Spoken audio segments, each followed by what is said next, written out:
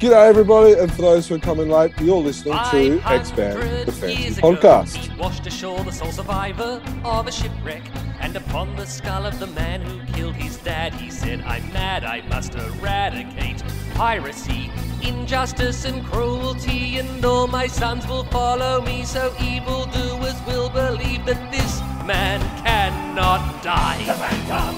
The ghost who walks. The Phantom! Enemies beware, the Phantom's always there, but you won't mind the Phantom. Hello, we are the Chronicle Chamber team, and this is Expand the Fancy Podcast. Our website is chroniclechamber.com, and you can contact us via our email, which is chroniclechamber@gmail.com. You can subscribe to us via YouTube, iTunes, Spotify, or the various Android apps. This is episode 199, and it will bring us into the double century. And today we are going to be chatting with Frew creator Jason Paulos. My name is Jermaine, and today I am joined by Dan and Stephen. How are you two?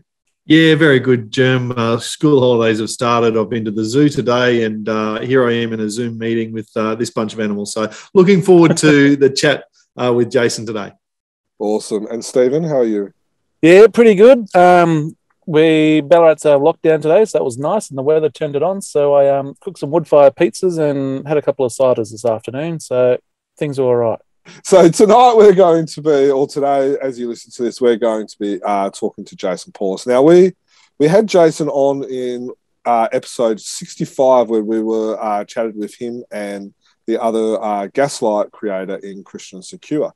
Now, that was 4 years and close to 150 episodes previously. So we thought it might be good to have Jason back on because since then he has created 3 stories, including two-parters, if you can get your head around that one, which is 5 full issues, plus all of the covers and Gaslight stories that we have seen in publication. And for those who have got the latest comic, the latest couple of Frews, there's some new Gaslight comics in there, which is the Grey Malkin as well. So I'm sure we will talk to Jason about that. So hello, Jason. How are you? And welcome. Good, thank you. Glad to be here. Happy to have you here. Week 13 in lockdown. Yay! Yeah, Not at all feeling it. So for those who don't know, you live in the western parts of Sydney and you're in lockdown. So how's that treating you? Yes, I'm in the pointy end of the Blue Mountains in Blackheath. And homeschooling, isn't it great? Well, you've got so Stephen and Dan are both teachers. So Oops. yeah. I feel your pain, mate. I've got my 2 young kids trying to, remote schooling, and then trying to teach remote schooling. It's not fun. So hopefully for all those others that are in lockdown, hopefully this will be a bit of fun. And as we learn a bit about Jason and talk a bit about his career, and you can have some fun listening to us. So Jason, to start us off, and for those who have come in late, could you tell us a little bit about yourself, your age, a bit about your career, and then we'll kind of go from there. Okay. I saw what you did there for those who came in late. That was good.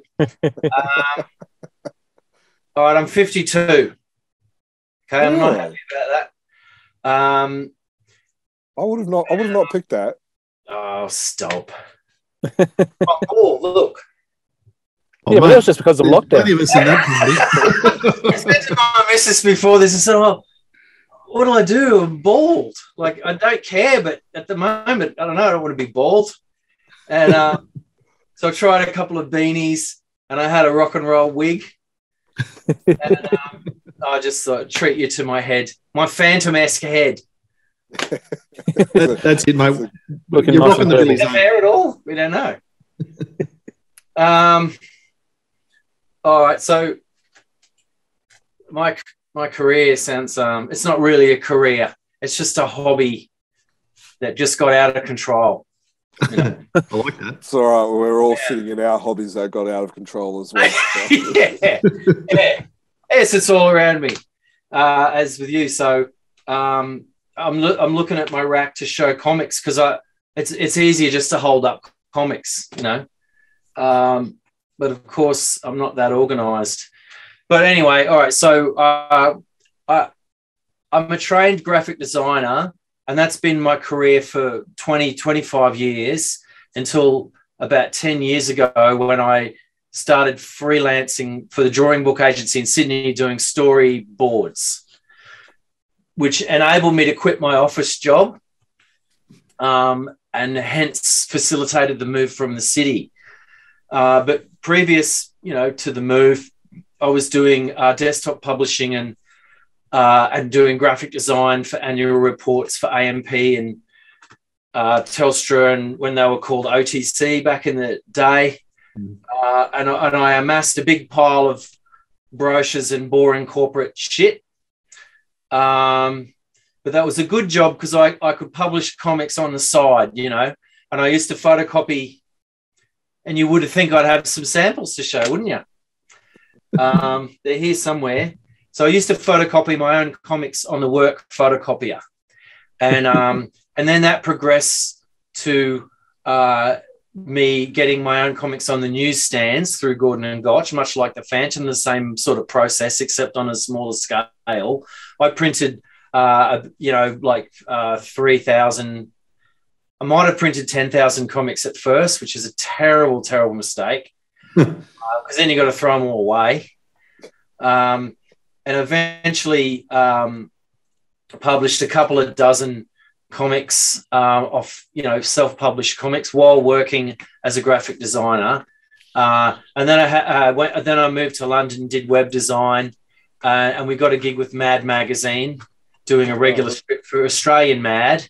And I made contact with a few English comic people when I lived in London for a couple of years. And then we moved back here, had kids 2001. After September 11th, we moved back to Sydney. And I'm from Brisbane, just incidentally. I lived in Sydney for like 30 years and started working at the Christmas warehouse in Botany, doing Christmas brochures, and all the while doing the comic thing on the side. And that's how I met Glenn Ford, because he would take a back page ad on my comic. You mentioned Mad Magazine. That was Hairbutt the Hippo? Hairbutt the Hippo, Private Eye.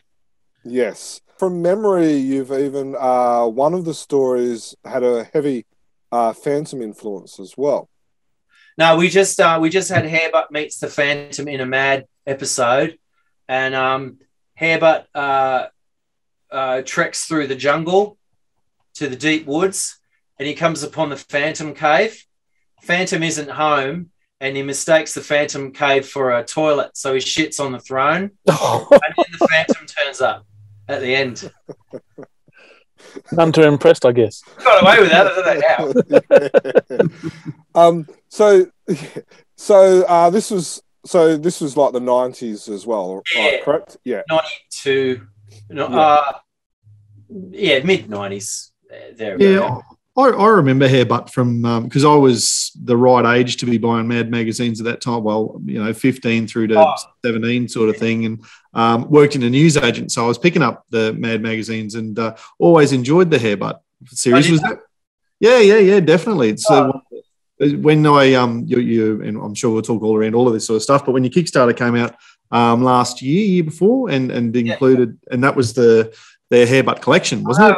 Through your Kickstarter. But yeah, certainly when I saw that come up and it was the collection of Hairbutt the Hippo, I was like, I remembered that from when I was a kid and reading it in the Mad magazine. So was that also the Hairbutts? Was that the comic that you self-printed and got into newsagents? No, they were done especially for Mad. It wasn't reprinted or anything. Right. Different style, 2-page gag format. And we did the guy writing it, Bodine America, and I did 100 pages worth, and we did a few extra ones as well, which didn't make it in print. Oh, wow. So that was about 2 years of publication.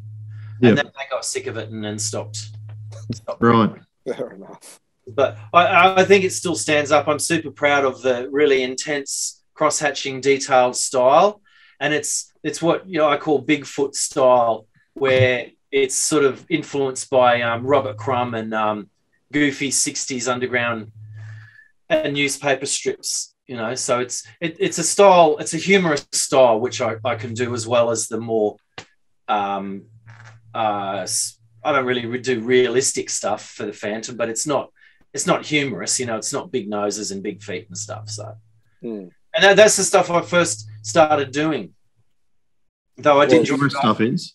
Yeah, I did draw Dark Nebula as well, which you know, it's an Aussie comic. Most people know it, which was the more straight superhero style. But even my superhero stuff was never really fit into any sort of house style. It wasn't really influenced by Marvel or DC or anything particularly.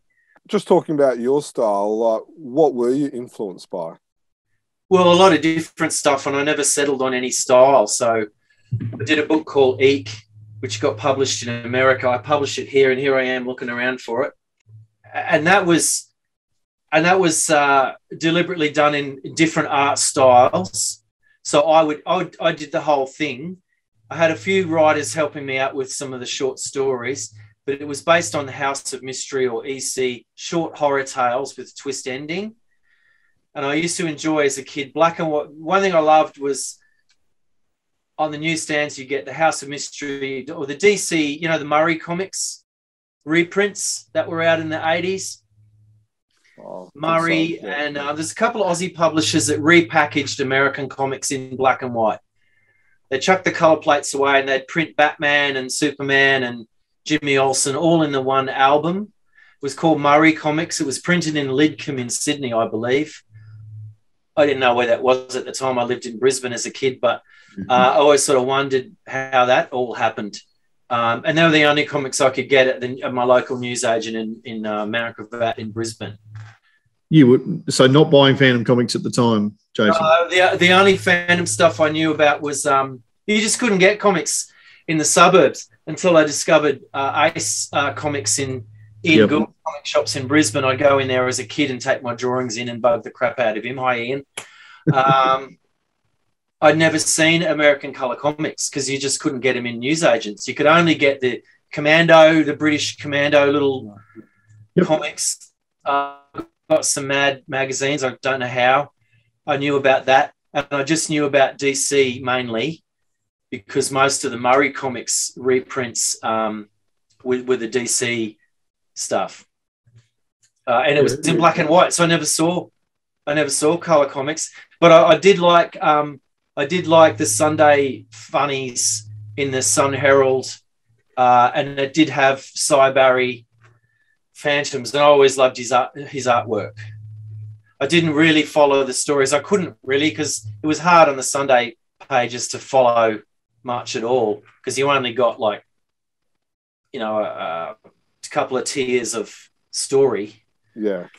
And then there was the dailies in the papers. So I was pretty ignorant about comics for most of my life, really, until I started earning money and I could buy my own comics from the comic shops in Sydney. So I'd haunt all the shops in Sydney because I lived in Sydney for years, in inner city Sydney, get on the bus, go to Phantom Zone, do the circuit, Land Beyond, Phantom Zone, King's Comics, around the Latin Quarter there, walk around and buy black and white comics. I always just loved black and white comics, mainly.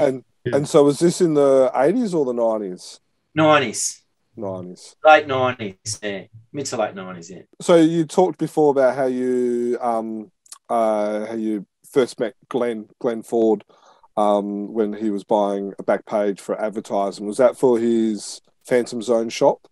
Phantom Zone would always take the back page when King's Comics didn't. King's Comics usually had it, and Phantom Zone would take the inside back or the back page, which really helped me out because I was losing money hand over fist self-publishing. And so they were really supportive. I'm very appreciative of that.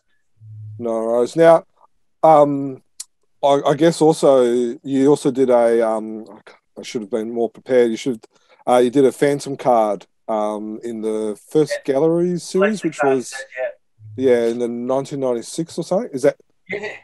Yeah. So was that your first, I guess, published Phantom bit of work? Yeah, that's the first time Glenn Ford hired me to draw the Phantom. Yeah. And the last time for a long time.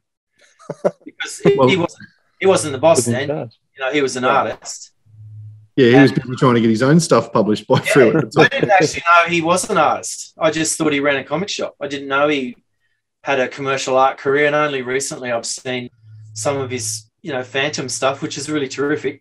And I just knew him as a comic shop, as you know, one of the more supportive comic shop owners. So he'd not only take a back page ad, but he'd buy some comics to sell in his shop. So he'd buy 20 or 30 comics, and that was just a way of me recouping some of my costs, you know, which weren't that great, but still a few grand for me back then was a lot of money.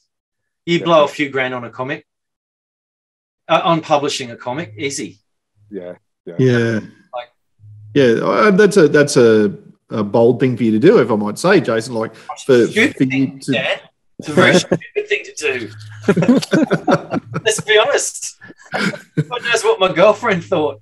I should have spent it on a car. I didn't learn to drive till I was 38. Can we try and ask if that girlfriend became the wife, or did the spending money? It all ended horribly. You know, I must have been a very weird young man. That's all I can say. Borderline autistic, as it turns out. So just for those there, I'll if you're on YouTube, I'll drop a better picture there. But I'm just holding up one of the cards there. This is also one of the promo cards as well, for the series as well. Yeah, Glenn coloured that, I think. Oh, okay. Well, coloured it. Yes, he did. It says it right at the bottom in the small print. Oh, and I know this is going to be jumping around, but just to follow the line of questioning, I guess. But we probably didn't come out of the blue for you then, that when Glenn had the opportunity to hire you as a cover artist and as a story artist, that he came calling, like, 'cause you've had that relationship from, 20, 25 years ago. Yeah, it didn't hurt. I heard about that he'd bought, him and Dudley and Renee had bought Frew, and I immediately sent him a cover drawing. Right. As like, oh wow, how cool! Check this out. And that ended up on the cover of 1892 or something like that. Is that that's the Ink in Blood story. Yeah, unrelated to that story at all. So he had that in his drawer for ages. He said, "Oh yeah, I'll print that," and then months went past. He gave me other work to do, and I just thought it would never see print. And then he plonked it on the cover of the Inked in Blood story. Oh, is that the one where he's kind of like half in the trench coat, bursting out of it? So this one here. Again, if you're on YouTube, you'll be able to see. This is probably my favorite, my most favorite of your covers. Yeah. I really like, it's like the atmosphere and everything. It's really cool. I really enjoyed that one. And I like the image of him bursting out of the Mr. Walker garb. There's a story from is it Moonstone, the KGB noir? I think that was it. Yep. And there's a scene or a panel where he's doing kind of like the same thing. He's in a car and he's transforming is the wrong word, but bursting out of the Mr. Walker trench coat into the Phantom, and it just looked awesome. Like, it's reminiscent of that, and I really like that image. Yeah, well, that's me doing a Spirit riff. So the Spirit was an American character from the 40s by Will Eisner. Yep. And the Spirit was always getting into fights with his fists. He wasn't super powered, and you'd always see him getting really beaten up, and all his gear would get ripped, and he'd always get really smashed in the stories. And I really liked that. He'd always pick himself up despite the fact that he had crap beaten out of him. And even with the rain dripping and all that, that's a tribute to Will Eisner. So anyone who knows that riff will get that, So that was me bringing comic book influences into the Phantom, which I'm still doing. And a couple of fans have pointed out, have noticed things that where I've deliberately referenced a favorite American artist or a favorite sort of shtick. Like, for example, a guy pointed out I'd done a balloon with blood dripping to form the panel of the balloon. So a guy's getting stabbed. I think it was in the first Gaslight. The guy gets the knife in him, and the blood's dripping down, like the panel border's turning into blood, you know? Yeah, right. He goes, oh, I love that. It's like he'd never seen it before. And I'm like, oh, well, you'd like Will Eisner. I did what? Who's that? You know, so. The style of that inked in blood is that kind of, it feels a bit like Will Eisner as well. Is that a fair comment or? Yeah, well, that's a compliment if you think that. But I can't hold a candle to him. So, Jason, could you just tell us how you, for those who came in late and haven't listened to episode 65, could you just tell us a bit about Gaslight and how you got that role? Was it did Glenn Ford seek you out or? Yeah. Chris Sequeira took the concept to Glenn, and my name came up probably because of Eek, which is a self-published horror anthology which just has me in it. That's me doing the different art styles, you know. All black and white, dark and moody. So Glenn Ford has made the connection of, Jason does moody streetscapes and misty kind of black and white stuff. And I'm pretty sure that got me the gig there. I don't know if anyone else had turned it down or was in contention for it. But like I said, we already had good and still do have a friendly relationship. So that might have smoothed the way. I don't know. In talking to Glenn, he has said that you're one of the fastest artists he's ever worked with, and one of the most reliable ones as well. That you get everything in ahead of time as well. And in talking to a few publishers, they always say that those type of creators are worth their weight in gold. Well, that's good to hear. Is it a point with you, Jason, to get things done as quickly as you possibly can? Have you always been fast on the pen, or? No, I just have an obsessive personality. I would get excited about something and I just can't. I find it hard to stop, and I'm trying to slow down because I'm a bit wary of being. This happened to me in storyboards. I was a bit wary of being known as a human photocopier because there's an idea that if you're churning it out, it's not as good, or that it can be sloppy, and so I'm trying to tread a fine line between having my stuff look energetic, but not sloppy. Mm-hmm. And that's my struggle. I try and slow down and have a rest because I do get I get a bad neck and a sore back. So I would literally get whiplash if I draw I can't work like I used to, you know. Because my neck I just lose mobility in my neck and I become like, oh my God, I worked too hard this week. I do a storyboard job and I'd have to go to an office and draw for 10 hours straight, and they would pile scripts on me because they could see I was just churning out, because I had the same reputation as a storyboard artist. So I could churn out a reasonable looking frame in like 5 minutes. And so they just chuck script after script. And you're getting paid by the hour, not by the frame, which is terrible. So it worked against me. Like in storyboards, that actually worked against me because if you're getting paid by the hour, then you go home and you get up the next day and you can't move your head. Yeah. So I had to kind of really sort of cool it and sort of take my time. So these days, I try and labour over things. I try and be a bit more like Glenn Lumsden. I think ideally we'd like to sort of mix each other in the same body because he's always complaining about how slow he is. He complains about himself being slow, and I think he'd like to churn stuff out more, but he just can't let a panel go without it being like a cover. Like every panel's a cover. Yeah. I can't do that. I don't understand how that can work for artists because I just go mad because I want to see the story take shape. Like my favorite part, I think, is is laying out the story and then sort of fleshing it out real quick with markers and getting like a rough inked version and getting the energy of it and looking at the flow of the energy and checking the storytelling is tight. You can understand what's going on and that all the major panels are big and you've got a good balance of the action as opposed to the boring bits. And then it gets more tedious for me once it gets into the detailing and polishing and all that. That's when I start to struggle because to me the fun bit's finished and then it's just window dressing to me then. You know what I mean?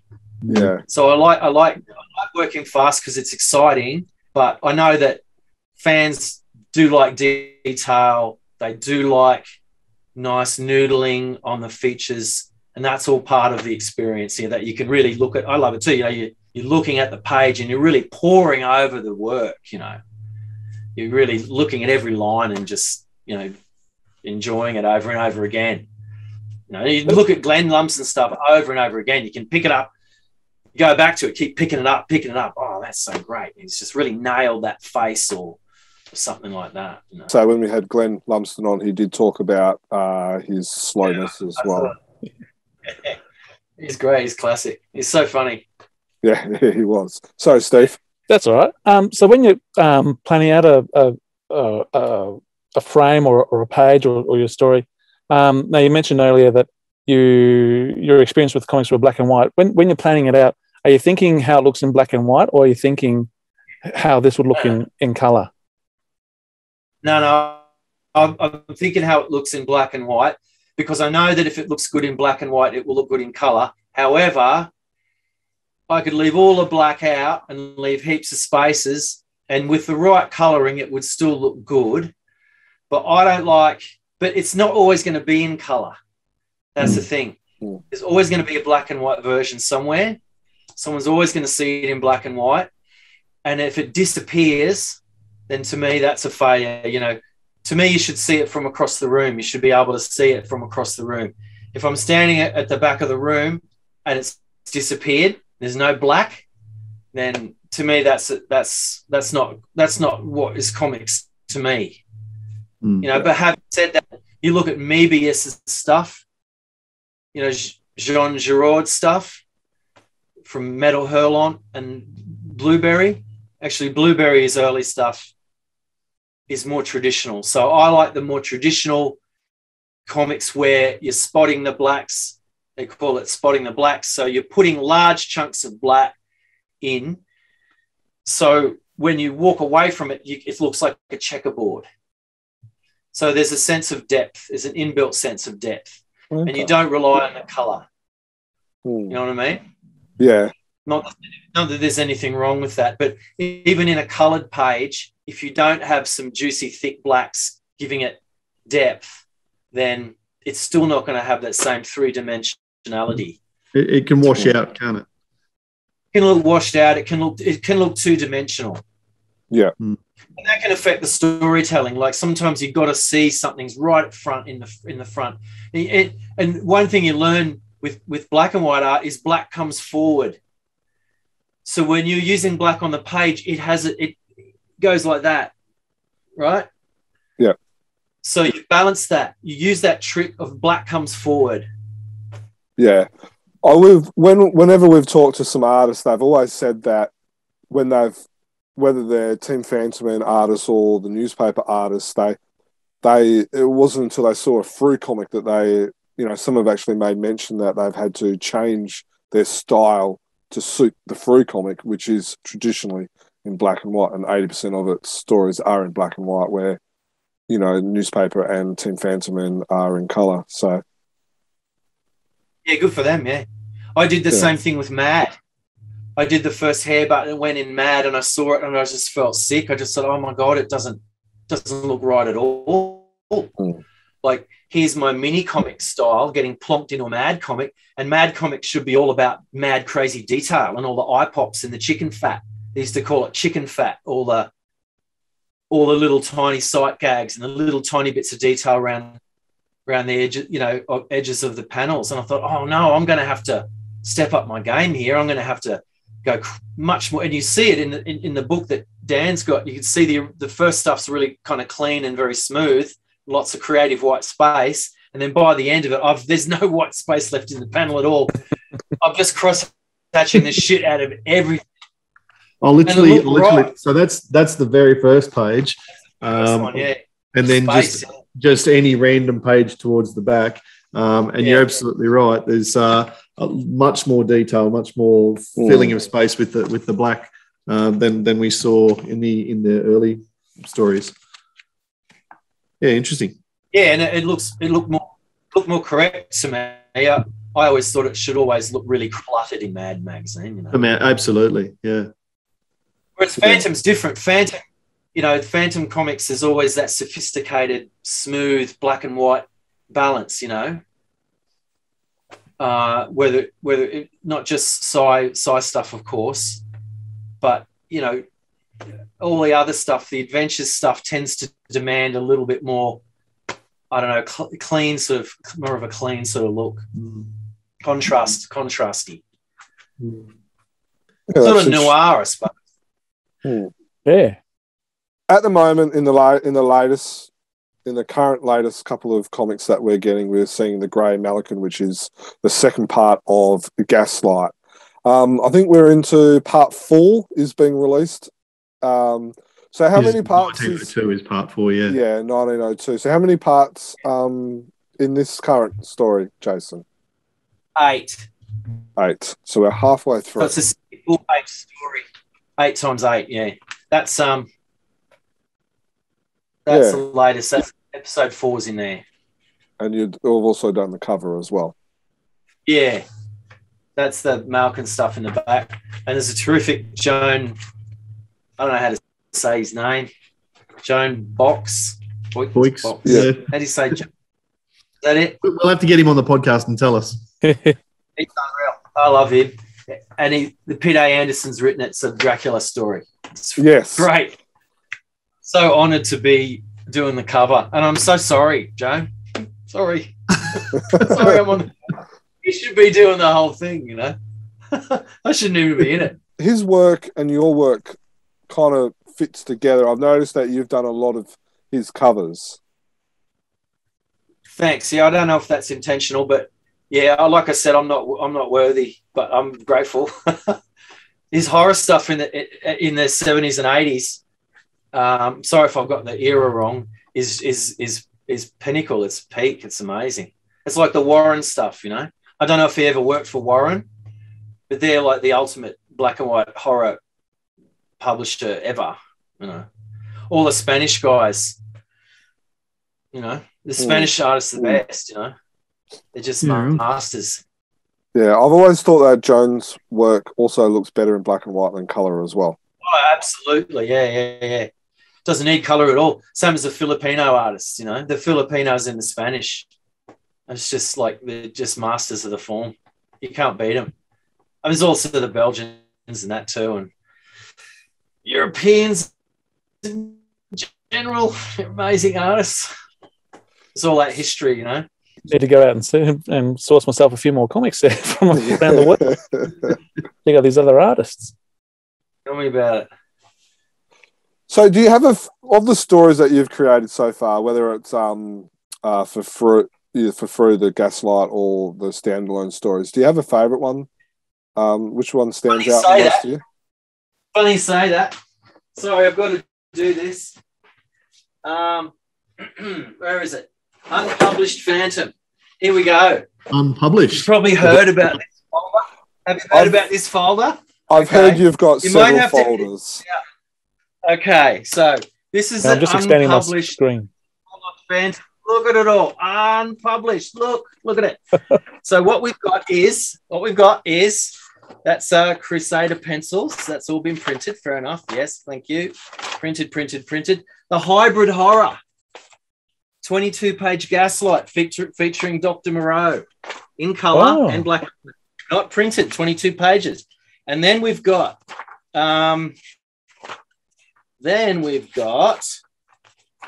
coming up next in the unpublished Jason Paulos file is Oh, War Wounds, that's been printed. Fair enough. Poor People's Plague's been printed.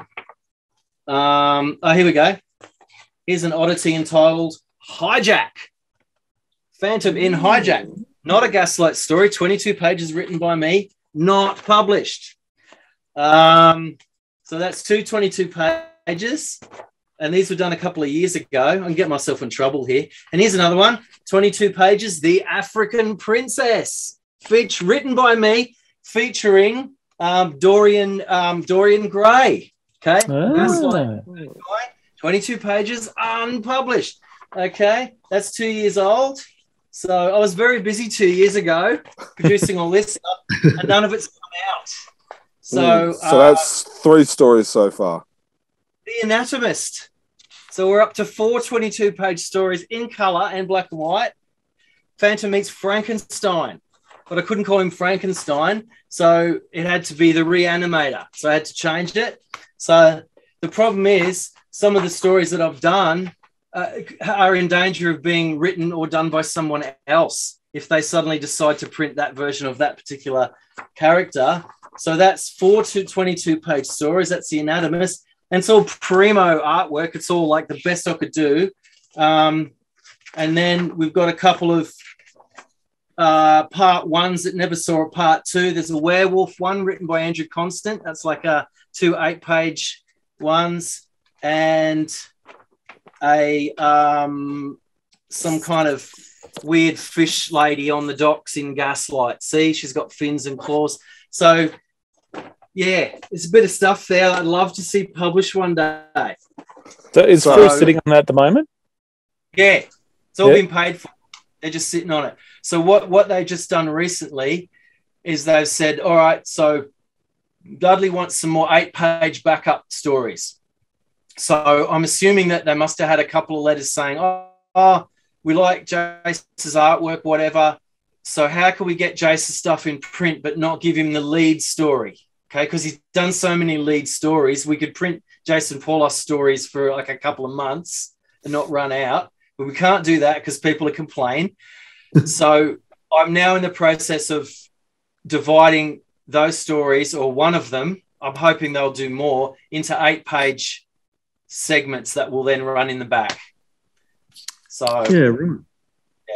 Yeah. Well, it's good to see as you flicked through that big folder of unpublished stories, a couple of them have now been published. So, you're obviously on the conveyor belt there somewhere.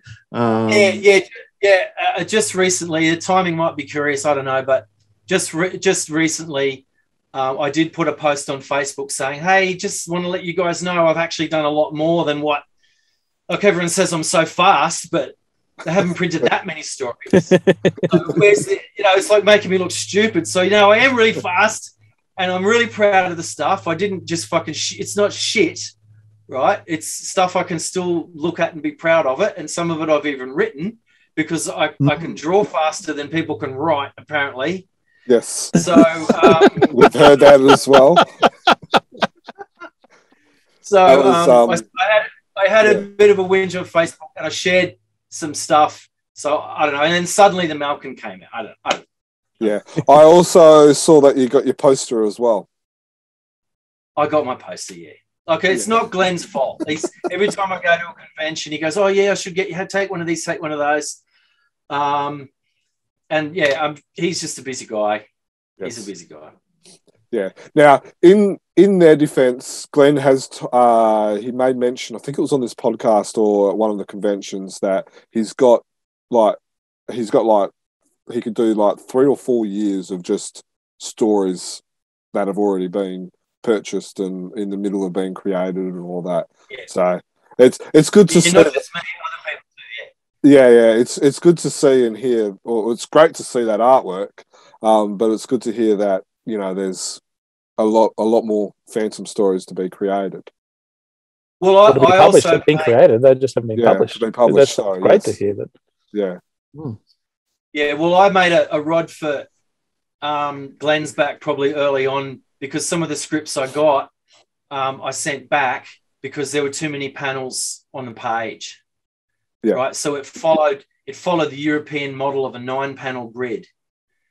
Right. And it's something that European artists like Jones still follow, and Pide loves writing 9-panel grids. But I just said, look, there's too many panels. I can't, like, you've got to have, and this is probably why he's paired me with Andrew Concert, because Andrew writes stuff American style, which is a 6-panel grid, right? So the American 6-panel grid is sort of seen as sort of the standard from the American point of view, but the Europeans go, that's not enough. We must put more panels in. It's a total waste of space. And so they just chuck, 2 pages worth of story in 1 page, and the poor Joan has to do like fucking 10 panels. And in the middle, the Phantom's coming across the castle and then climbing up the wall, and you want to make that a big panel. You want the reveals to be big. And Joan's really good at it. Like he doesn't waste an inch on the page. But I just had to say, look, there's no sense of pacing. There's no sense of drama. I don't know why it ended up that most European Phantom stuff followed a 9-panel grid, and some of them go up to 12 panels. Maybe not 12, but 10. And visually, to me, it's just really hard to read. My brain just can't. I have to really struggle to read the European stories. I really have to work to get through them, not because the art's no good, not because it's a bad story. It's just because the pacing is just so fast, right? So so slow, sorry. So the more panels you put on a page, the slower it is to read. And for me, my brain just loves seeing stuff pop out, and I love seeing the big dramatic bits. And everything's a balance. But I don't know, Paul Glenn, like he's then had to go, oh shit, who's going to draw this fucking story? It's got 10 panels on every page. Of course, doesn't want to do it, So I probably then cause problems then, but I just couldn't see myself doing a good job with so many panels on the page. I just couldn't see myself making myself or anyone or the writer looking good. I guess that's probably a sign of maturity as well, that you want the story to be at its best, and if you can't do that, there might be someone who can do that.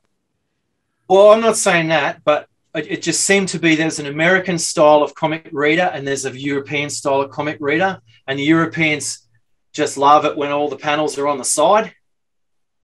They just love all their landscape panels all tiered up, like what we're looking at now. Yeah. It's all landscape. It's all landscape.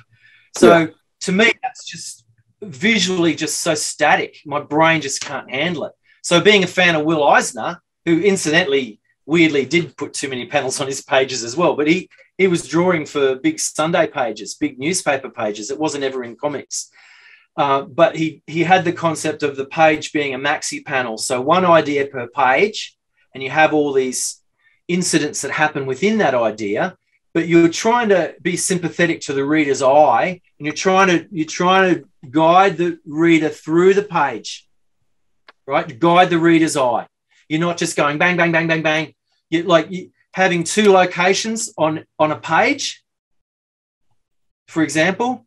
Where's the sense of timing? So the Phantom arrives here. Oh, okay. So he's at a beach now. Oh shit. Now 3 panels later, fuck, he's just flown to, a castle now. Where are we now? So you've got to have a panel with the plane and landing, or he's in a car. So, and you got all that on 1 page, and part of my brain just goes, oh, this is just too boring. I'm not enjoying reading this story. To me, the story, you should be able to firstly read it without words.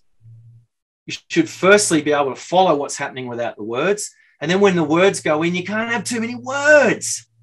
If you have more than people have worked it out. Better people than me have worked it out. If you have more than so many words in each panel, you're going to lose your reader. Bye-bye, reader. They're off doing something else. They don't even know why they've stopped reading your story. They've just gone, oh, fucking, I'll go and watch YouTube because it's easier. It's interesting because a lot of the times, and we've spoken on the podcast before about, European stories in particular being down. And we often talk about it with terms of the dialogue and the amount of words on the page. But it's interesting hearing the way that you see it with all of the artwork on the page as well. And that's making some sense to me as you say that, because it slows that story down, which makes it more cumbersome to read, and that's the sort of criticism that people would often have with some of the European stories. There's some fantastic stories out there as well, but yeah, that slowing of the pace makes sense what you're saying.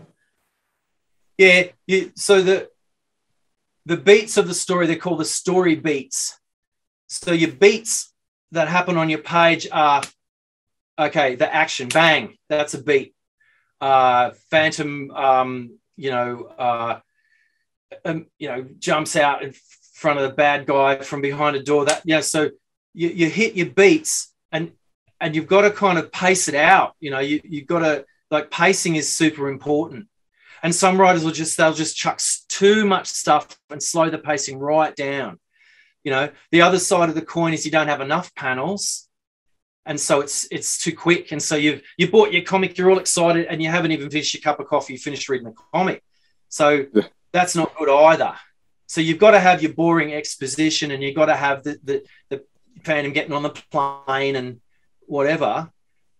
But you don't want to be mushing that all together with the action pages either. So I had a Pitt A. Anderson script, which I sent back to Glenn and said, mate, there's too much dialogue on each panel. There's too many panels. Can we split it in half and do a two-parter? And that was inked in blood, right? Yep. And that was really silly, because what we ended up with was a two-part story where nothing happened. Phantom walked around. Good story. I'm not knocking it. But nothing happened in the whole story. Phantom was like a detective, and he only rides a motorbike at the very end. And I thought, oh, God. So I've kind of fucked his story up in a way by giving myself lots of space to draw, but all I'm drawing is the Phantom walking around page after page. It was a great story, but there was no action in it. So, can't win them all. No. And Glenn, bless him, he goes, oh, okay, all right, I'll send it back here. So I was just wondering how descriptive the writers are and how much freedom they give you on the page. You kind of alluded to it, I guess, then. And we showed a little bit of an image up on the screen before everything went a bit nuts. Now, basically, it was just the Phantom walking down the street. But would the writer just say, this is what I want, the Phantom walking down the street? Or would they say, I want this happening, this happening, this happening, as he's walking down the street? Yeah. Yeah, well, as a rule, I'd expect... And I get writers saying it's this many panels, and this is what happens, and this is what gets said. That's what's expected. That's what they're expected to hand into Glenn. However, if I have a relationship with a writer and they say we want to do this Marvel style, which is different, which is I'll just give you a couple of paragraphs outline of what I want, and then you plot the action. You decide how many close-ups you're going to have. You decide which panel is going to be big, and I'll allow you enough room to do that. So that's I don't mind working either way is fine. But Glenn being Glenn, he's super accommodating. He gives you the run. He doesn't hassle me about what I draw or how I draw it. So I always go into a Phantom story with a feeling of excitement where I'm not going to have to fit a house style, because I don't draw the classic Phantom. I can't draw a classic Phantom. So I always like guys like Pat Boyette, who did a weird shriveled kind of horror Dracula-looking Phantom guy with a hook nose. That just appeals to me, because to me he's like a horror character, and I never have him smiling. And Glenn doesn't mind. So I love him for that. So he allows some artistic license. But as far as the pacing goes, I think it's either done right or wrong. So a good writer will I won't say bow, but will defer to the artist's ability to know what's going to work in terms of the page and what doesn't, because there's different ways of telling the story. There's not one necessarily a better way, but there's definitely a wrong way to do it, where you turn in a very boring static page of artwork that's boring as shit. So one thing I noticed Joan Box doing is he varies the angles of the panel borders. He does everything he can to get around that boredom factor of all those bloody panels. And I wish they'd give him a fucking break and let Joan do a 6-panel page, for God's sake. So here's just an example in the latest story. 1, 2, 3, 4, 5, 6, 7. Yeah. And then you've got the different angles. That's a day off for Joan. Doing a 7-panel page, that's a holiday for him. And even he can see, he has mixed up the borders and the panel shapes. To try and to break it up, as you say, keep it a bit more interesting, and also to fit as much as he can in.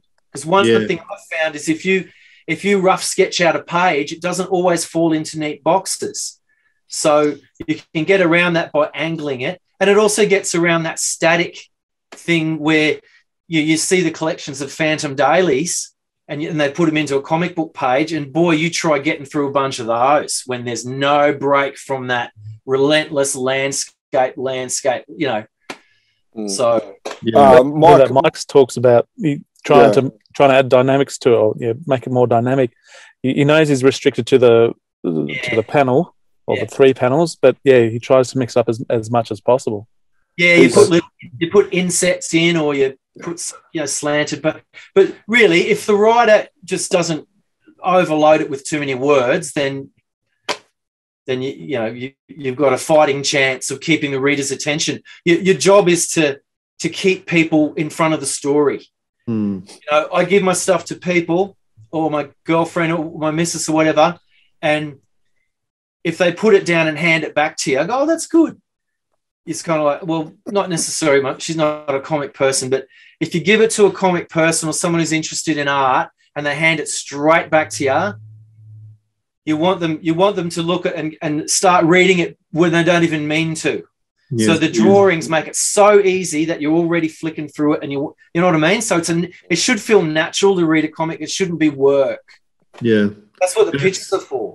Especially what you were saying before about, they'll just wander off and watch YouTube, or what in 2021, in this era, it's so easy. There's so much other entertainment that the comic book to maintain relevance has to be able to do that.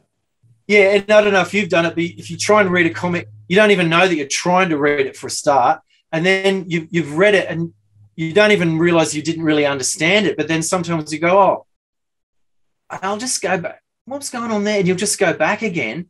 And it's so hard to work out what went wrong, but it's not your fault as the reader.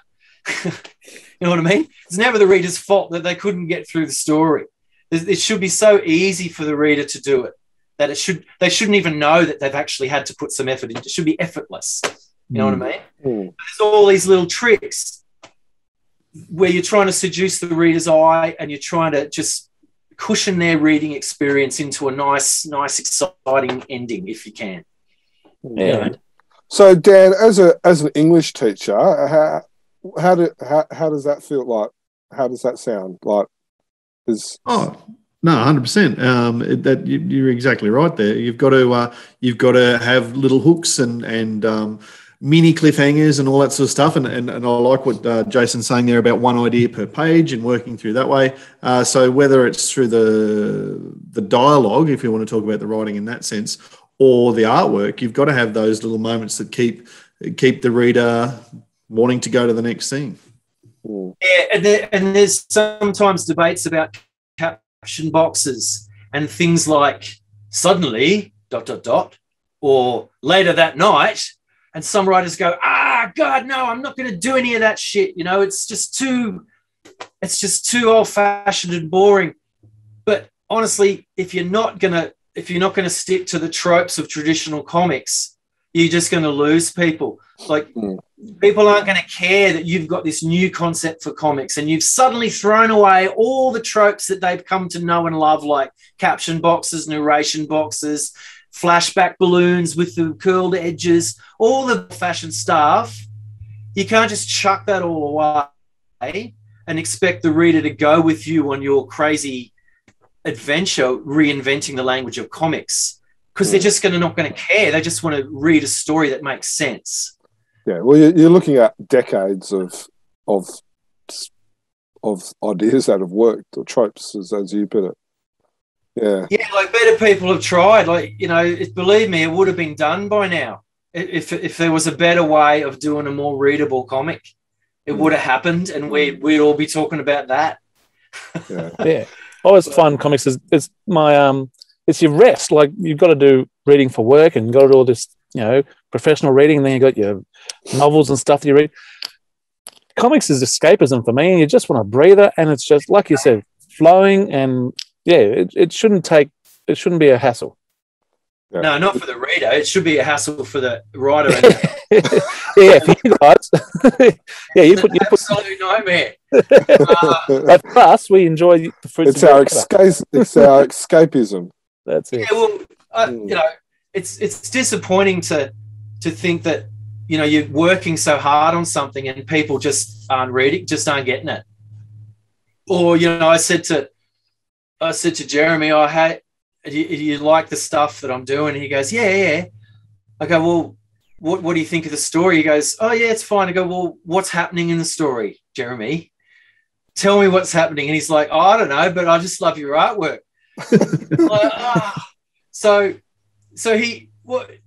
the point was, I could see that the Phantom's walking from one end of the room to the other and punching the guy out the window and then getting on a plane, but I don't fucking know why, but it looks great. Like, I get what's happening, but I just don't, you know what I mean? So I can only make it clear. I can only make what the writer wants as clear as I can. Mm-hmm. If it's a dud story or a concept that the reader hates, then that's beyond my that's not my pay scale. Unless I'm writing it, and then I'm in big trouble.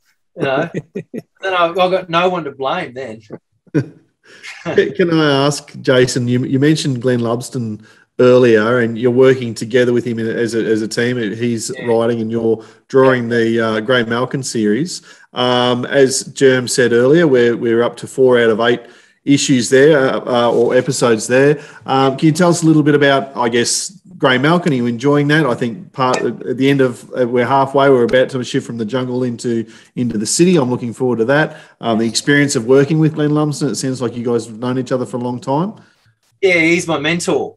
Yeah, he's the reason I do comics, because years ago when I bought Dark Nebula as a kid, I wrote a fan letter in. I was 10, and Tad, the publisher and the writer, sent me a page of Glenn Lumsden. Here's how he does layouts. This is what you do. And I didn't know that you're supposed to do a rough scribble version of the page, and then you've got to trace over it or draw it again neater and then ink it. I didn't know there were stages to it. And this blew me away. So, oh, wow, he looks like he's drawing really fast and he doesn't care, and it's a mess, but it's still really cool. You could see his conceptual sketches, and he hasn't bothered tidying it up. So it was a bit of a peek behind the curtain of how you draw a comic. I learned so much from that one little photocopy. And then when I eventually moved to Sydney, I tracked down all the local comic artists, and I met Glenn and got to know him better. And even when he moved to Adelaide, I went to visit, and I spent some time in his studio drawing, and I just learned heaps from him, not only about drawing, but not only about drawing comics, but telling a story, because Glenn also used to write plays and direct plays. And so it was all about what a good story is, what makes up a good story, or how you can make a story better. And I still don't know, but I know that he knows. So I can answer you. So is this the first time you've worked together as a team? With him writing only, yeah. It was my idea, so I suggested it to Glenn. He liked the idea, and of course Glenn Lumsden he's a great writer. He loves the art of writing, and he's not just into the art of comics, but the whole experience of comics. Hence all the stuff about you don't want to lose the reader. Don't sort of work really hard on something that just the reader you got to give them a chance. You got to hook them in and smooth their way through to the end. you made mention about you writing your stories as well, and when you showed us your folder of unpublished stories, there was a few of those stories were written by you. Yeah. So do you prefer drawing your own stories that you've written? I think that's the ultimate, and I think Glenn's the same. I think that's the ultimate aim of a comic artist, is also to write the stories. I think it's I think there's sort of an issue of control there, which I think and sort of energy, where you tend to, I think, go the extra yard when you're doing your own stories. So you sort of, it's not that you're not trying when you're doing someone else's stories, but I think I feel a bit more emotionally invested in a story that I write as well. And I think when you see the results and you see the artwork, you might see an extra amount of effort put in just by the sheer fact of, well, I've got nowhere to hide with this. I can't share the blame with anyone. But the flip side of that is the horror of that feeling where you're just thinking, I'm not hitting the mark here. There's something missing from this. And that, that's unavoidable. It's much better to have someone that you can bounce ideas off, and someone who can check what you're doing, someone who can read something and come back to you and go, look, this isn't really working. Why is this happening? Wouldn't it be better?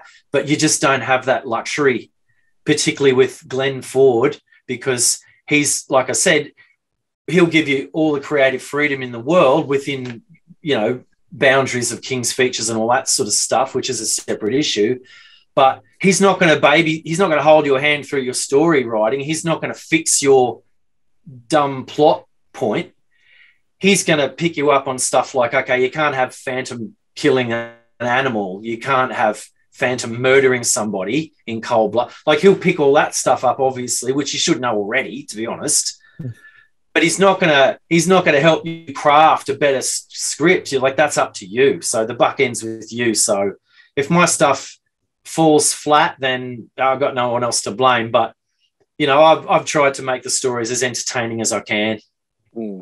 So out of all the stories you've created and the stories that have been published and have not been published, is there one that stands out as your favourite? Yeah, well, I'd have to say 1883, I think the plague story, the Poor People's Plague story, which was a deliberate mirroring of the COVID thing. Yep. Set in Victorian times and with zombies instead of respiratory disease, because I couldn't see much visual potential in actually Glenn Ford suggested a zombie angle, and they're not really zombies because they don't, they're not really well, I guess they sort of are, but it wasn't a zombie lore type thing. And I wrote the whole thing and I drew it and I coloured it and I did the backup story and did the cover. So there's no more of an ego trip than that. I mean, you know what I mean? So did you buy extra copies of that one to send to Mum and all the rest of it? Yeah. So I'd have to say that one, just for the sheer ego value of that one. Oh, okay. I'd love to know what anyone else thinks, because honestly, I haven't had much feedback on my writing. But I really would like to, hear some good feedback, even if it's just that sucks or that was it's fine. I can handle it.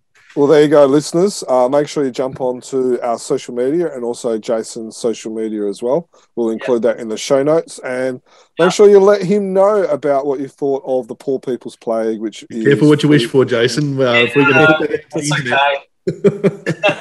Okay. I know, it's weird. My stuff is weird. I can't help but sympathise with traditional Phantom fans. I can understand why my stuff would horrify them, but it is what it is, Just for the record, the Poor People's Plague is the only one that you've written and been the artist on that's been published, though, I think. So first full-length one, yeah. Hopefully not the last, but like I said, I just I just busted up a 22-pager into a 3-parter to be used as a backup. And honestly, I think that's probably the best place for them, because then they can be sort of hidden at the back of the book and people won't have it shoved in their face, and they won't have to look at my skinny, crooked-nosed phantom too much, and it'll get drip-fed to them, and hopefully it will be more palatable to them. Well, I think you're being a little bit unfair there to yourself, Jason, because to be honest, I got 1902 a couple of days ago, and I went straight to the Grey Malkin and picked up to read part 4. I actually haven't read the first, the main part of the comic yet. I've only read the Malkin story. Oh, there you go. So it's working. So, it is. I'm really enjoying that. Excellent. So Glenn's pacing is really good. The later episodes do get crazier. There's more stuff going on, and there's baddies running around and fighting and shooting, and it does tend to really ramp up.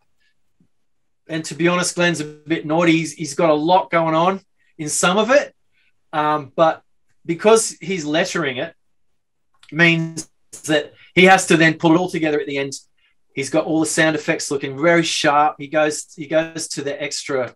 He goes to the extra mile on the lettering. I love his lettering. His lettering's so expressive. If you take the time to look at all the little nuances, he messes around with the font size and the font styles. And he's such a student of classic comics that you just can't help but be sucked into it, because I agree with that. It's the narration boxes you were talking about before. The way that he's just been doing the narration boxes through it.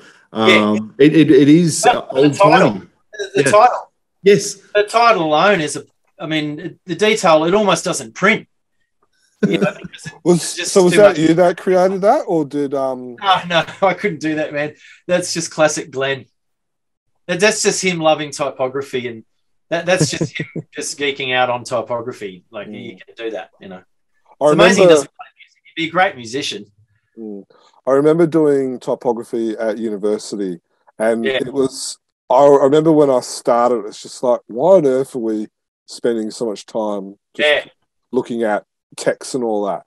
And then when you really get into it and have a look at how it can play and the different sizes, the spaces between the letters and all that type of stuff, I actually really enjoyed it by the end of the semester. It was probably one of my more favourable units that I did at university. Yeah, it's a legit art form. And I like hand lettering as well. I like rough. I like lettering with personality, just anything but straight computery looking lettering. I think it's a real failure for amateurs where they just go for the standard ellipse balloon and the standard crappy typeface Comic Sans or whatever. At least use web letterer or something that looks like actual writing. I've noticed on this panel, there's on this page, there's 9 panels on the page. I have to have a word to Glenn about that. Yeah, as we were talking, I saw that and I thought, I'll have to raise that. You've got three panels of I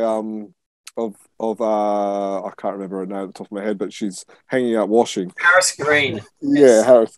Indefatigable Paris Green. To be fair, though, like the balance there, because there's only 4 panels on the opposite side, and sometimes, you're talking about the beats or the pacing of a story, you do have to go through some exposition, and I thought that set up the payoff in the last couple of panels. Not really all happening in the same place, so it's all happening in the same bit of jungle. So if you've got a 9-panel page, but 3 different global locations. Yeah. Right? So you've somehow got to explain why we're now skipping in panel 4 to freaking London and then back to Bengala again. Forget it. Because then you've got to have a big caption box going. And next day, after jumping on a plane, Phantom takes a taxi into the park. So then you've got to allow for that. And by the time the artist gets to it, he's got a tiny little, whereas that was Paris picks up the Malkin, and then it's almost like animation, looks around, and he doesn't have lots of words, and that's a real giveaway. If you've got big blocks of words choking the bottom of the page, all getting lumped down the bottom, it's like shaking up a snow globe, and it all settles on where all the good artwork's supposed to be. Artists is like, sounds like this podcast has been a real therapeutic. sorry?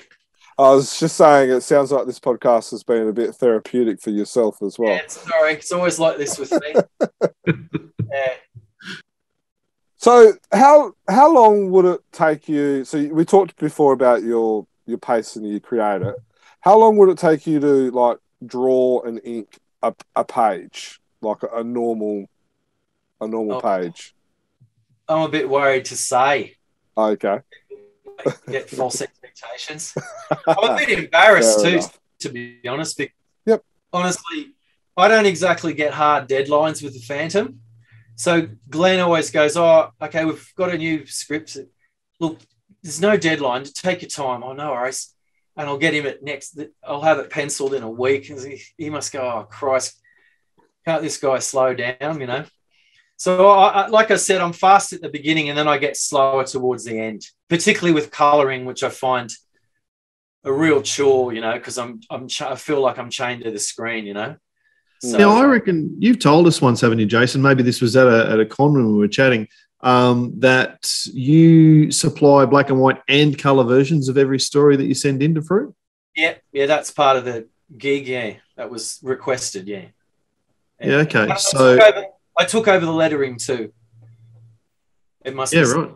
I did that on my own volition and for no extra money, as far as I remember, because of the what story was it? The Dale McCanty story. Oh, Rise of the Red Dragon. Yeah. Where that magician guy. Yep. A flashback with the magician guy. Go and have a look at it. Go and have a look at it and try and read it. And then have a look at some later stuff that I did, and you'll notice. Yeah. Yeah, okay. Because you've got to have the bloody captions in the right panel, don't you? You can't just have it in the wrong panel. That's bad. Then it doesn't make sense. Right, so I was like, Glenn, tell you what, I'll do the lettering, okay? Is that all right? Yeah, sure, no worries. Just make sure it goes in the right fucking spot. We've got listeners all over the country pausing the podcast to go and dig up their copy of the Rise. Was it part one or part two? It's the flashback scene. The flashback into the market where the magician was a little boy in Marrakesh or something, and it's a classic flashback with the balloon, you know, the cloud shaped balloons and the little head with the caption at the top. And all I'm saying is, if you're going to letter a comic book, you need to know the difference between a caption box and a word balloon. So yeah. Anyway. So do you get frustrated then if you've coloured not anymore? Back to the colours. Do you get frustrated if you've sent in a story that's been coloured and you've taken the time, you've just said that it's a bit tedious, and then it's published in black and white anyway? No, because I'm assuming that one day they might print it in colour. You know. Yeah, okay. It's just the one thing is you can't take a colour layer and just turn it to grey and expect it to print okay. Yeah. The values are different, you know, so you can't have the greys all filling in too dark and stuff. So I will go and do a simpler grey layer, and I'll literally just pick out the Phantom's outfit and maybe a tree in the background. Just do one tone, just keep it super simple so the printer doesn't fuck it up or people don't get confused. And I always know that if Frew forgets to print the grey layer and it's just black and white, then it's totally fine because I got my blacks and they're all in checkable. Yeah, right. And it doesn't disappear. Try and anticipate problems where you can. At the end of the day, Frew are pumping out, God, how many comics do they do? One comic every week. Yeah. I mean, mad. And they've got all the fans and the merch. And there, how many are there? There's only 3 or 4 of them. Yeah, I don't know how they do it. It's amazing. It's amazing the bloody things don't come out looking like upside down or freaking. I mean, so many things can go wrong with printing. It's not funny. I've personally been responsible for terrible mistakes in corporate graphic design jobs where it's cost tens of thousands of dollars. The fuck up just cost like such a fortune, you know. And they don't have time to send it back to the printer and print it again, you know, just because my caption balloon was in the wrong place. Stop the presses, Paulos. Just bang, and there's a caption that doesn't make sense. They're like, fucking print it. Who cares? We'll fix it when we reprint it. Reprinting eventually will come good, you know.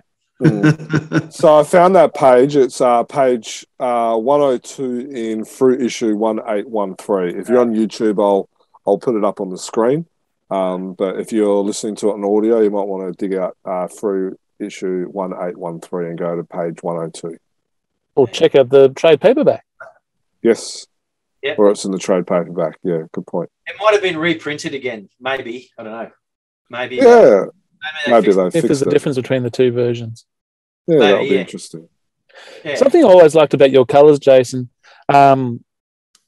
is that they do draw the eye. Like I don't know if big or bold, but and simple is not the right word either. But there's not many colours, and the colours that you use, well, for me anyway, draw the eye to different elements of the frame or of the picture. Like you'll have a person, for example, and it won't be like a skin tone and another colour for his hat and clothes. He'll all be blue or something like that. But he's not a main character. He's not where you just need to know that he's there. Your main focus is what wants to be on the other guy who you've put more detail or something rather into the colour. Yeah, thanks. Thank you, Steve, for that. I think the word you're looking for is lazy. Well, I like it. Yeah. I was, you know what? So you're doing the lettering, you're doing a grey version. You're getting paid a certain amount, and then you've got to colour it. It's like, oh, all right. So I don't like sitting down and colouring. It's very, very time consuming. But I do happen to like the colouring in the old DC comics from the 70s and the 60s, which I grew up reading. And I don't like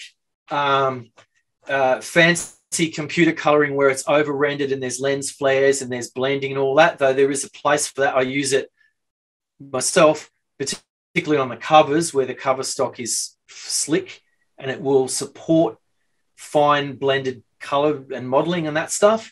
However, on the interior, yeah, I'm glad you like it. I'm amazed when people say they like my colours because it was a real problem for me. How am I going to turn in decent looking colour pages and not break my neck doing all the intricate colouring that Ivan Pedersen is famous for and does such a great job? Green tree, blue tree, brown tree trunk, blue sky, green tree, blue sky, green water. You do that every panel, my God, you'll shoot yourself in the head. I would. So you go back to the old 70s comics, and they had to really work within a very limited color palette, and they couldn't model every character. There's no way they could model a crowd scene like you can with a computer now.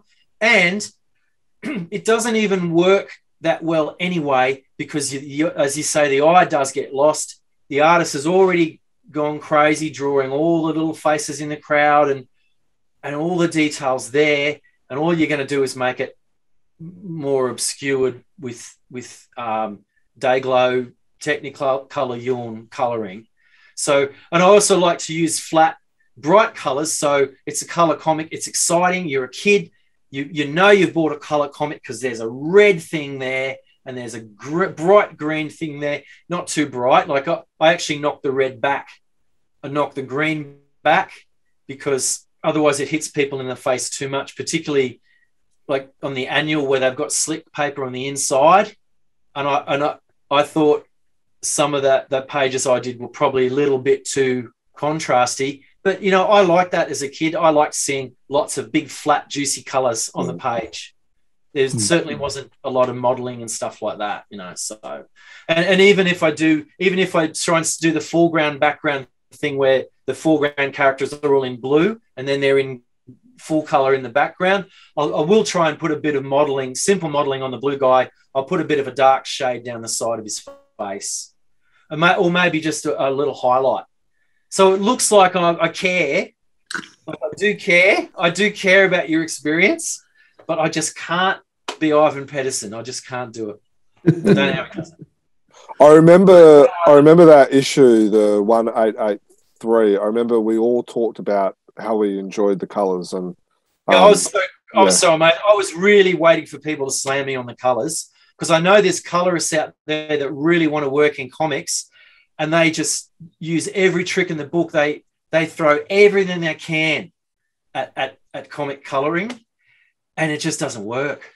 It just doesn't look like a comic anymore. I suppose the colour has to add or like go with the black and white or the line art in a sense. And sometimes if the colours are too funky, it can kind of draw away and it can just become a mess. Well, my stuff's pretty detailed. If you had an artist where they're deliberately getting out of the way and leaving lots of space for the colorist, because they know the colorist is really going to do a great job on this sunset or this foliage, if that's their thing, and they step out of the way and the colorist has a space, that might be different.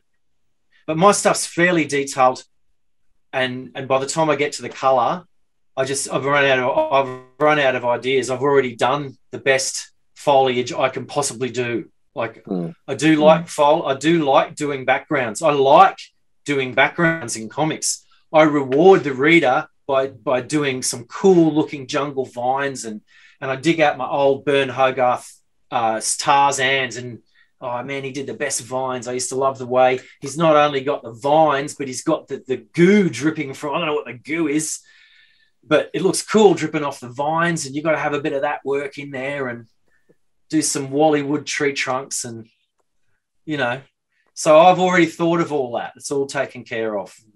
So a colorist working for me would be bored stiff. Well, it sounds like he is. Take that out. I do care, and I do take care to make sure it's inside the lines. You know what I mean? It's not going outside the line. That's hard, man. You're sitting there. Oh, Christ. It's all So you do your colouring by computer then, you've said. What about your original line work? Is that pen and paper still, or, ink and brush, or are you straight onto the screen with the Syntac or whatever the modern artists are using? On Eek, when I did the first Eek trade paperback, I was working as a graphic designer and doing Eek at work behind my boss's back. I was so bored. And I went crazy on the Cintiq, and I sort of did what Glenn's doing now, and I just go right in and do all the detail, and I just couldn't physically do it anymore. I just couldn't. And some of the detail work I was doing wasn't translating to the page very well anyway. And some of my favorite artists are loose and energetic, and I like getting some of that energy on the page via just marker pens, just nothing fancy, no brushes. I can use a brush. I've used everything. I can paint, all that stuff. But I do like to get the job done, and without sort of slowing down too much. Yeah, I like the energy of pens and traditional media. It is quicker. It is quicker. You do get bogged down a bit with computer inking.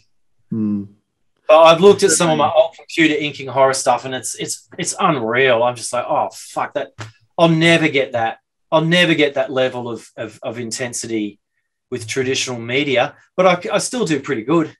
I'm happy with the work I'm doing. I'm proud of it. Sometimes you look at it particularly when it's published, you go, oh God, I wish I'd given that another pass. Sometimes you're tired, or sometimes you're sore. I think sometimes with me, I just want to get away from the drawing board. I must be just like cramping up. And I can see it in the page sometimes. Oh, I was tired. I was sore that day. I'm just not liking it. I mustn't have been liking it.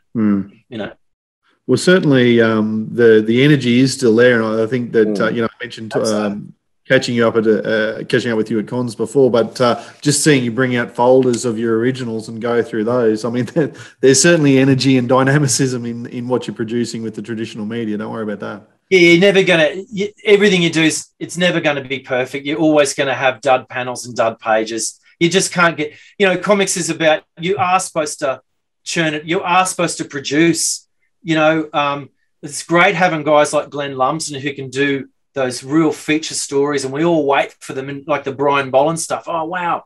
And you wait for this amazing story, but you need guys like me also who are going to produce. I just wish they could publish it as fast as I can draw it.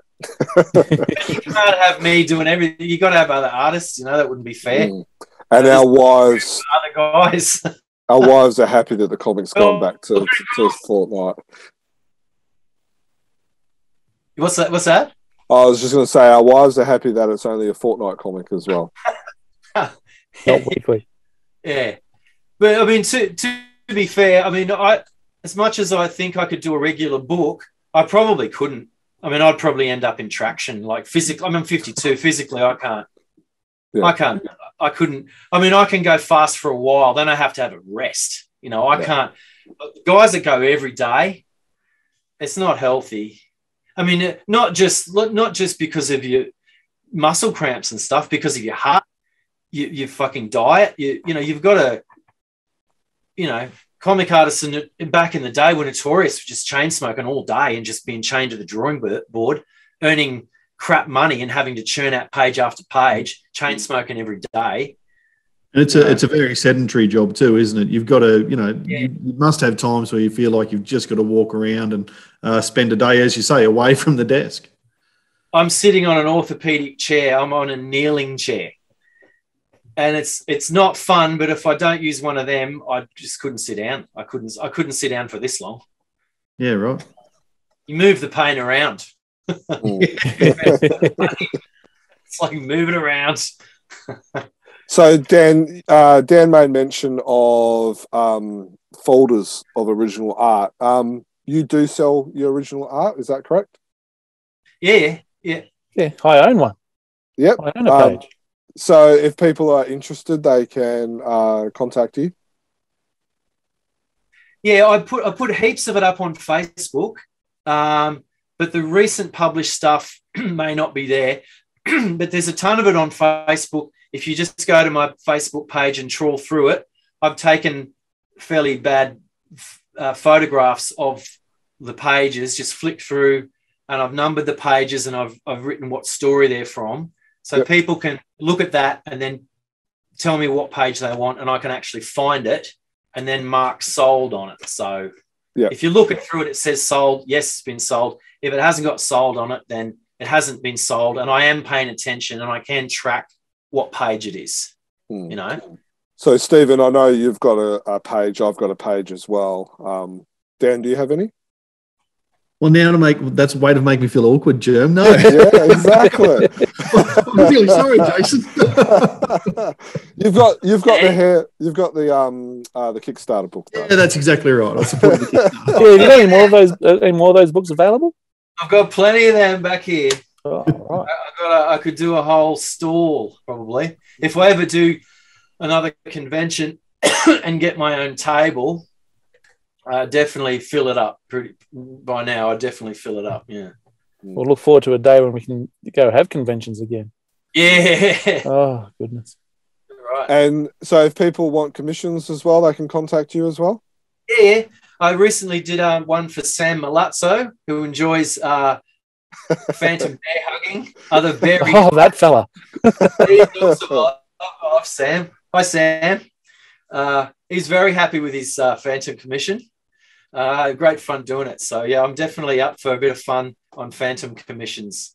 Definitely. No worries. Well, maybe we might have to ask Sam if we can show that commission. So that's one thing where being fast is probably a calling card, whereby yes, you will get it. Yeah, I'm waiting on 4 years for one commission. So. Yeah, I've heard lots of stories like that, and I don't know any artists who do that. I mean, I don't really know any comic artists, really, except for Glenn Lumsden, who are currently doing comics. But yeah, you see stuff on Facebook from people in the States, and I don't really get a lot of commissions, so I can afford to be, relaxed about it. But I guess if you've got a big list of stuff that you're working through, but I wouldn't take people's money. I wouldn't, take people's money if they're on a big list. You know what I mean? Like, take your time to do it, but don't take their money. Yeah. You made mention of painting before as well. You donated a Gaslight painting to one of the dinners as well. That was a very nice piece. So I think, it will be any more Phantom paintings on the horizon. I've got a skateboard. I did a Phantom skateboard. As in, you painted the underside of a skateboard of the deck. Did you post that on Facebook, Jason? I have a feeling. Yeah. Can you show us again? Someone was talking, so yeah, awesome. So if you're on YouTube, you'll be able to see that. Yep. Acrylic on a blank deck. I've done a few of those, different subjects. I've got a hairbut one here. It's come out all right. Oh, that's pretty cool too. Yeah, but it's a bit glary, that one. There's a lot of detail in it. But do you do those just for your own, just for fun for yourself, Jason, to be then hanging them on the wall? Yeah, I'm probably going to exhibit them at some stage because I've got a bunch. And I do sort of comic-related canvases as well. That's Charlie's Angels in Space. It's kind of, I don't know if you can see it, sort of Glenn Barr sort of style sort of stuff, Oh, wow. Very cool. Yeah. So, yeah, I like to paint. I'd like to do some more stuff like that. It's just finding space to put them, finding places to put them. It's hard to store. I'm running out of space, basically. I can't keep building sheds. should have built a bigger shed. Yeah. I'm not allowed. Neighbours will get sheds. Well, I've really enjoyed having you on tonight. It's been a blast. I know me and Dan have told the story a couple of times about at a convention one Sunday, I believe it was. The three of us just stood around talking for probably about 2-3 hours, and it was a great time. Yeah. So one of the things I do want to talk about before we do go is you've released a Phantom song, and you've talked about how you're a musician as well. And so we've currently got a competition on our website that to create a video clip to go with the Phantom song. So we will end the podcast with your song. Awesome. So could you just tell us a bit about the song? What was the story behind it? I did it to embarrass my kids mainly. What dads do anything, isn't it? They like the song. They sing it around the house. They invented a rude R-rated version of the song, which I won't repeat here. That's the one that gets sung around the breakfast table to wind up Dad. But I was trying to figure out how to record music on my computer. So I needed material. And I always thought that maybe putting something together with on video with maybe a montage of some artwork or something might be the easy way to go. So that would probably be the easiest way to do a clip for it, is by having still.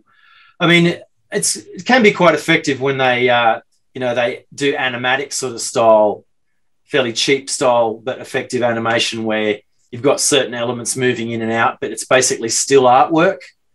You're just sort of playing with the still artwork. So it's something that I thought might be a fun project to do, to combine my music and my art, but I don't know how to do it. So if anyone is any good at putting artwork onto a screen and making it move somehow, or making the text come in and out, I just thought it'd be a fun project, but it's one that's sort of out of my skill set at the moment.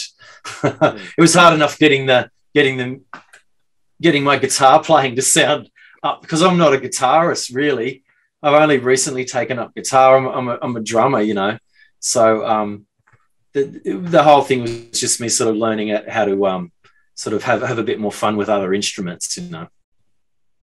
Well, Stephen, I believe you've started working on your video clip. Is that correct? I had a bit of a plan yesterday, and then I woke up and I thought, there's no way I'm going to be able to accomplish that. And then I had another idea this morning. And then I went and made pizza and stuff later on. I haven't actually done anything. I've just had a few plans. I've nutted a few things down. I went so far yesterday to say, all right, so that's the lyric there, and I actually time stamped it as I'm listening to it. Episode 44 seconds. That's when he says that. Just wrote all the lyrics down. So I could have that kind of happen. And I've got a couple of ideas, and we'll see what happens. It'd probably be helpful if I supplied some art files to people so they wouldn't have to scan the books. But I mean, look, even if people filmed themselves, running around their backyard in a Phantom outfit, that would be totally awesome. Well, now you've come up with something that's within my skill set. So that's crossed my mind too. That's about all I can do. Project, film a video in your backyard with your kids and your dog. Yeah, your horse. Awesome. Well, there you go. So the sound file is on our website, as well as there's no end date to the competition, so to speak. So go out there, give it a go, or if you've got younger kids, maybe get them to do it. Or I know some kids have to do video clips and stuff for school projects, so maybe they can have a go at doing a fancy video clip for a school project as well. Oh yeah, that's it for sure. Yeah, Dan, Stephen, do you have any final questions? Oh, I'd just say thank you so much for your time, Jason. It's been an absolute pleasure chatting with you. I knew before we started, that this was one that I've been looking forward to ever since we had that long chat at the con a few years ago. Right from the get-go, you've been up and about and entertaining to talk to, and I really hope that, it's the energy that you bring to your page is you can see where it comes from. And I thought, I'm a speedy guy. Energetic and dynamic, mate. You're very self-deprecating, and we love that. But I think your work is outstanding, and we're all the better for that relationship that you formed with Brentford all those years ago, and it coming into fruition now with the work that we're seeing in their Phantom comics. Cheers, thanks, guys. I can't say any more than what Dan has. I was going to say, the energy that you bring to the page, and you're up and about here on the screen. So. Energy personified. It's been great talking with you. Thanks, guys. Appreciate it. I remember you and Jamie Johnson sitting together at the convention. Me too. You were kind of like the naughty school kids at the back of the class. Yeah. We were pushing it a bit that day, I think, with some of the booth members. But I've always been very community-minded about comics, so I always come in like, hey guys, we're all in it together type thing. But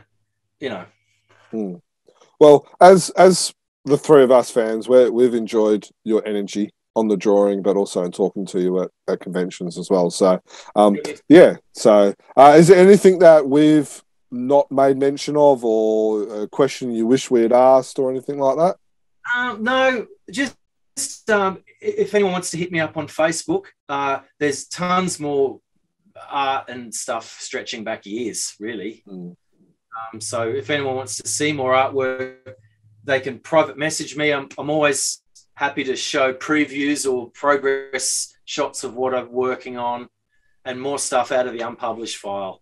I'm just going to keep pushing that in front of people, and hopefully the powers that be will hear my plea. They'll get the not so subtle hint before something happens, and it's all it all changes. Because I don't know, historically sometimes things get I don't know, maybe there'll be a time where certain characters aren't cool to be used, or who knows how fickle fortune works out. So I hate to see it all just get sort of forgotten sidelines. about. Yeah, definitely. Well, thank you for listening, everyone. You can find out more about us on our website, which is chroniclechamber.com. Our email address is chroniclechamber@gmail.com. You can subscribe to all our podcasts on the various programs like iTunes, Spotify, or various Android apps like Podbean, Player FM, Castbox, Listen Notes, or you can also watch us on YouTube as well. So from myself, thank you, Jason. Thank you, listeners, for listening to us. Hope you listen to it, and happy fansoming. Over and out. Happy fandoming, everyone. Happy fandoming.